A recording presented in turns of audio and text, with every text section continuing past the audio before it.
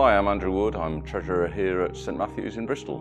We've run the radiant heaters throughout winter, turned our boilers off completely for Sunday services, and they're clearly different, but people have felt really warm throughout the coldest months back in January, February.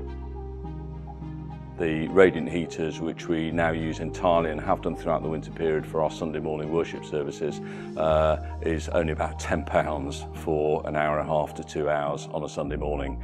So it is so low that it's just a no-brainer, if I may say, that we should use the radiant heaters. So compared with the historic gas heating, those would be turned on a couple of hours before the Sunday service started at 10:30 in order to get up to temperature. As you may be able to see behind me, we have a vast roof space, so all of that had to be heated before the heat got down to seat level. So just completely different, instant, compared with having to turn something on 2 hours beforehand. The feedback from the congregation on a Sunday morning is almost no feedback, which is a good thing because they would let us know if they weren't feeling warm enough. That there is a perception that they can feel the heat when they're walking instantly, and it's been absolutely fine. But there's a huge commitment from congregation members to support the environment by using much less energy, and of course electricity is a renewable source.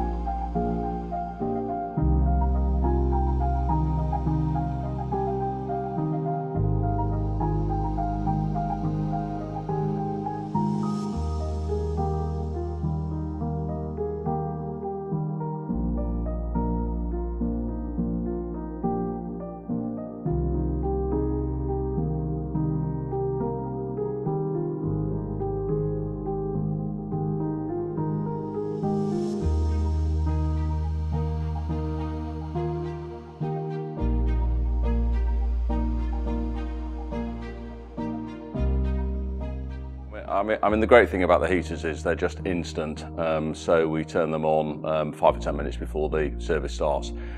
So they are literally on or off and instant, so you feel the immediate benefit.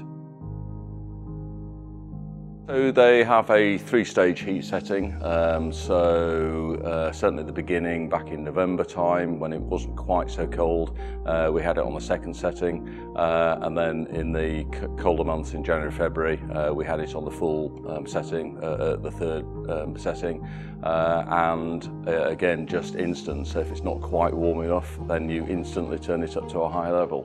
So it's just fantastic in terms of the flexibility. From recollection, the installation was very quick.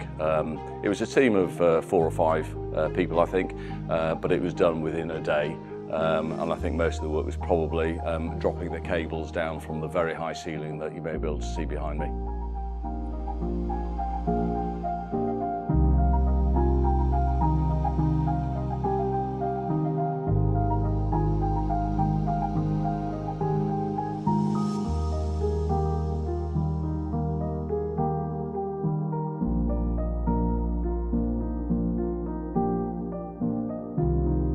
But what we've done, and we did this very early on, is we said that for weekend heating we would not use the boiler system. So we only use the radiant heaters for our Sunday morning worship. We looked at, clearly for environmental reasons, whether we should use air source heat pumps or ground source heat pumps. Air source heat pumps clearly requires a lot of top up over the winter months when the ambient temperatures are that much lower. And the ground source heat pumps, you either need a fairly large acreage to put a horizontal grid in, or you need to go down a long way, and I think in our case it was around about 100 metres. So in terms of the very substantial costs, but also the risk that you might not be able to proceed, it was something that we felt we couldn't proceed with. Working with Herschel, I mean, this is clearly a very new development in terms of the technology, and particularly the way that it's packaged up into these chandelier fittings that you can see behind me. And just a very innovative, very fast-moving company that has worked with us really closely to get to the solution that you can see.